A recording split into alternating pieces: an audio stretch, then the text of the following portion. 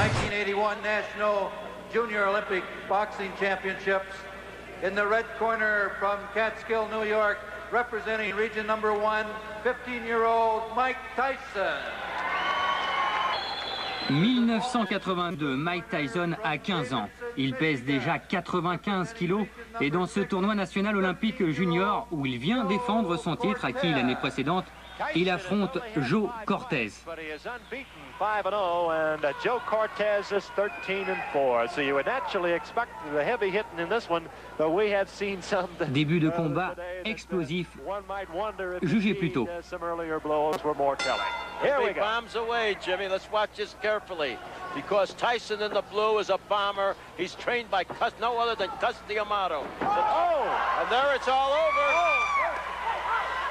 8 secondes, il n'a fallu que 8 secondes à Mike Tyson pour remporter cette demi-finale.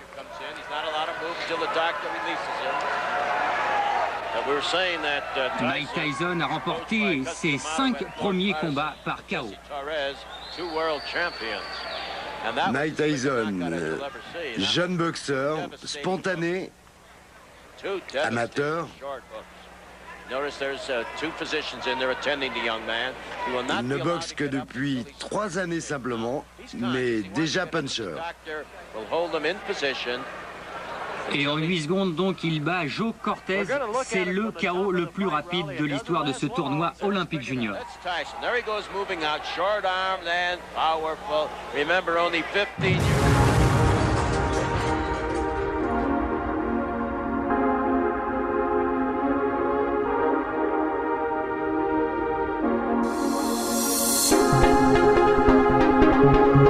You gotta be clever, you gotta be smart, and not get hit. When you're able to do this, you're a fighter.